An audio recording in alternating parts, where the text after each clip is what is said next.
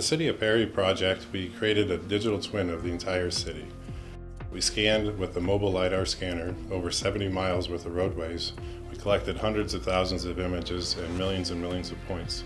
Altogether, over 4 terabytes of data was collected.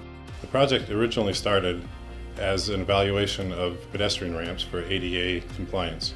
The City of Perry is about 8,000 people, and as they continue to grow and add population and add staff, they need to have what's called ADA transition plan. We talked with the city in scanning each and every one of the pedestrian ramps in the city. We were talking, why not just scan the entire city? And as we continued the conversations, we were able to use asset management, historical preservation, pavement conditioning, and indexing. There's a plethora of advantages that we can use with a digital twin.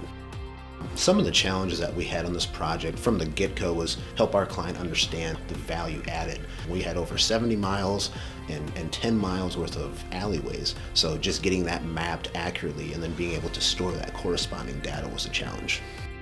So with this project, utilizing the mobile LiDAR systems, Bentley was a huge key to our success. We utilized ProjectWise, we utilized Context Capture, Open Roads Designer. In terms of savings, there are a lot of different types.